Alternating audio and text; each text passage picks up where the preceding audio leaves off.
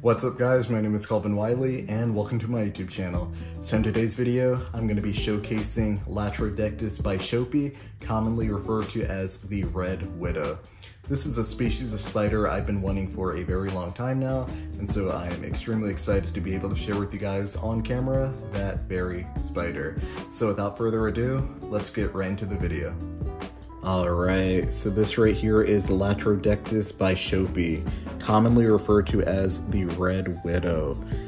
Now, I apologize in advance. She is very active and is kind of hard to control, to keep in front of the camera, but I'm going to do my best. But this species of spider is one that I've been wanting for a very long time now. There was actually quite a few times where I could have gotten one, but I kind of put it off to the side and chose to get other things instead, but I finally made the decision to finally get one. What's interesting about the red widow is that it's only native to Florida, believe it or not, so it is a Florida exclusive.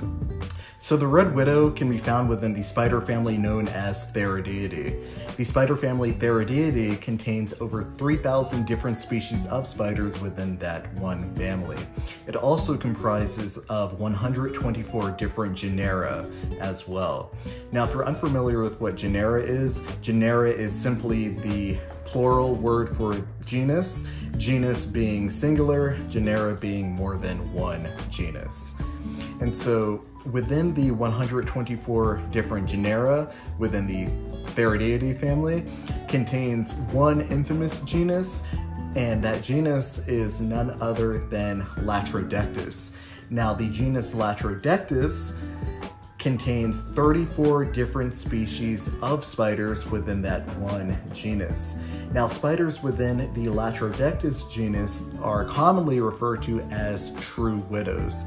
Now, the red widow, Latrodectusbishopi, is one out of those 34 different species of spiders within the Latrodectus genus. So the red widow is a species of true widow. Now, you may be thinking, is the red widow a type of black widow? Maybe you were thinking that, maybe you weren't, I don't know.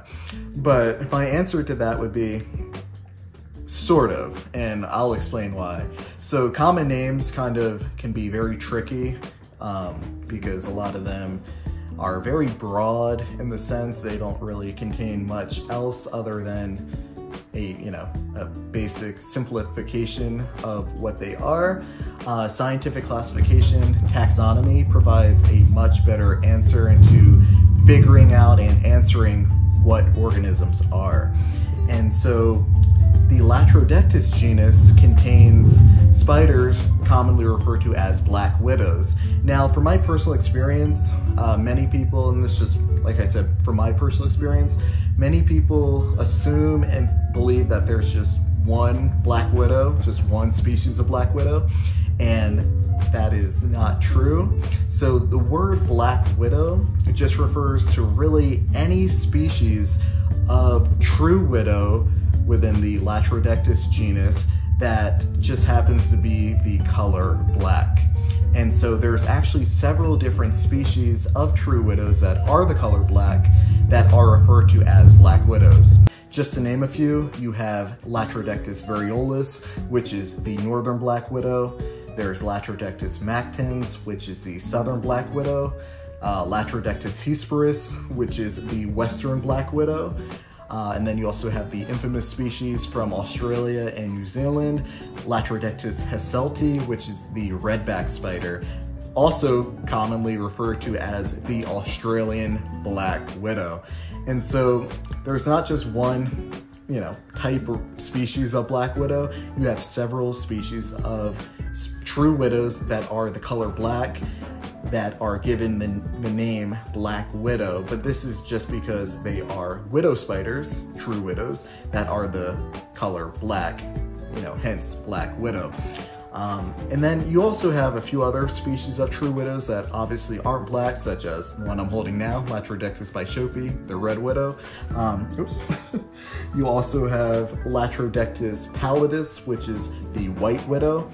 And then there's also Latrodectus geometricus, which is the brown widow.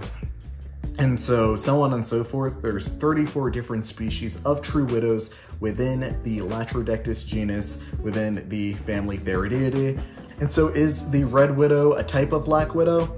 It's a type of true widow, species of true widow. That would be the correct terminology. And so this is why I always like to refer to as black widows the best I can as true widows. If I, obviously if I'm gonna call it its common name, yeah, I'll say, southern black widow, western black widow, whatever, northern black widow. But I always try to reference the term true widow so that people realize that, this is a broader sense of the name.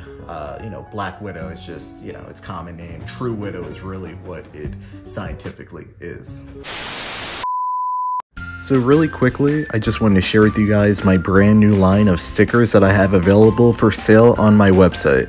All of these are various animals that I drew on paper by hand, colored them in, and then converted them into high quality, long-lasting, waterproof stickers. Just to give you a quick idea of what they look like up close, here's one of my favorite drawings that I drew of a European hornet. All of these drawings were achieved by using these markers to color them in. If you're interested in purchasing any of these stickers, you can head on over to my website, calvinwiley.net, or you can hit the link in my description, which will send you directly to my website for you to purchase them. Thank you so much to all of those in advance who end up getting one for supporting my small business. And now, back to the video. Something that usually gets brought up when true widows are mentioned is their venom.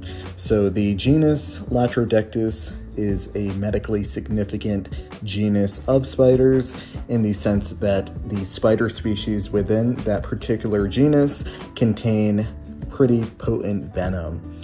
And so this is why this is such an infamous group of spiders, and that is because of their venom that is able to cause intense pain in people and also in animals as well. Now the red widow, as well as all other members of the Latrodectus genus, contain neurotoxic venom. Now this is venom that attacks the nervous system and can cause pretty intense pain on the nerve endings. There's many symptoms that can be induced by a bite from one of these spiders.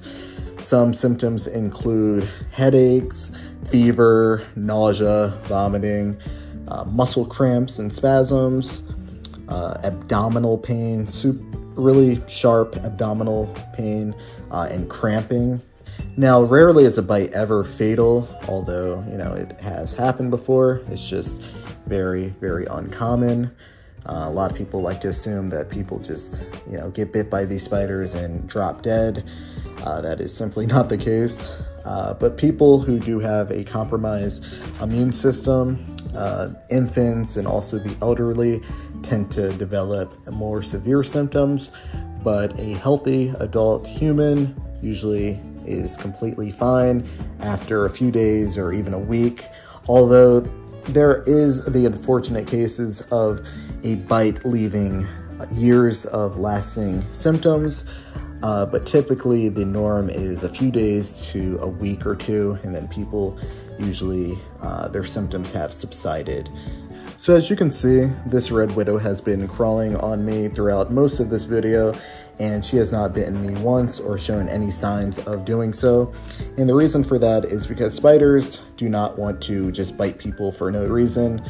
I know the media likes to portray that, movies and things of that nature, but the honest truth is that these spiders, as well as really all spiders, just want to be left alone. They don't want to waste their venom on something they can't eat, such as a human like myself.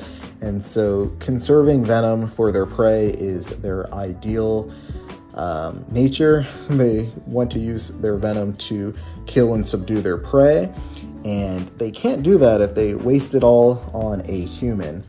Now, obviously they can regain their venom back. They can, fuel themselves back up, but that takes time and also a lot of energy to do so.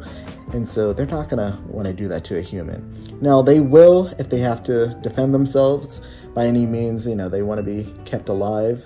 Now, obviously, I'm not condoning or advocating anyone to hold any species of true widow. I'm not saying that at all.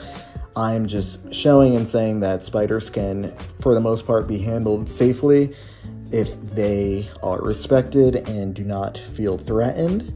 And as you can see, this true widow feels safe and calm. Now, she doesn't even really have a sense that she is on a human. It's not like they can conceptualize that or even come to the understanding of what I am. She doesn't even realize that she is walking on a human right now.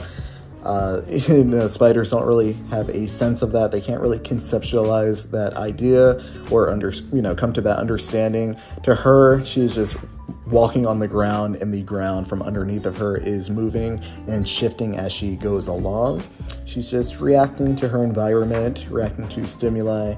If I put my finger out, she's going to then advance to my finger, and then so on and so forth if I do it again. And so to her, she's just on the ground. So, it's not until you mess with them, that's when they will bite. Obviously, I'm not going to do that, but yeah. All right, well, that is going to conclude today's video. If you guys have any questions about the red widow or just true widows in general, just let me know in the comments and I will do my best to answer them. If you guys enjoyed the video, if you could please leave a like and a comment, subscribe if you haven't already, and hit the bell icon to turn on post notifications. That way you're alerted every time that I post a new video. Follow me on Instagram at Kelvin Wiley and also on TikTok at Kelvin_Wiley. Check out my website, kelvinwiley.net, and I will see you guys in the next video.